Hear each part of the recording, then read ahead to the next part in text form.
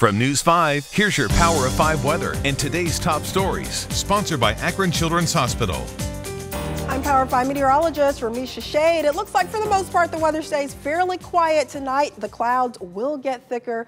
There may be a few sprinkles, few light rain showers around, but nothing to be extremely concerned about. We should be dealing with liquid tonight instead of frozen stuff. Temperatures will be a little bit warmer tonight, 39 degrees. So that means that it should be rain instead of sleet or snow. Mike and Tracy. Okay, Ramisha, thank you. Now here's a look at today's top stories. Hello, everybody. I'm Tracy Corrales. I'm Mike Brookbank. Veterans Day is 1 week from tomorrow, and there's a special moment that's going to be happening right now in Summit County. It's to help veterans feel more at peace once they return from service.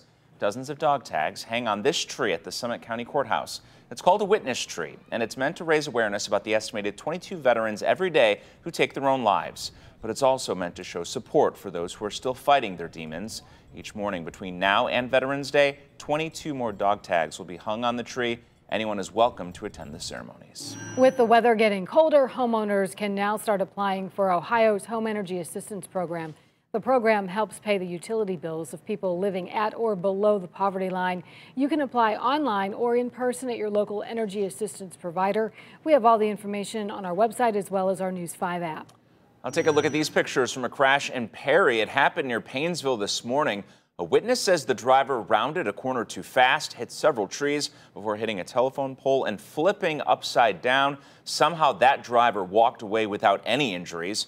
The road was closed for several hours as crews worked to clean it up. It's now back open. For the latest news and weather, go to news5cleveland.com or simply open our News 5 app. Sponsored by Akron Children's Hospital.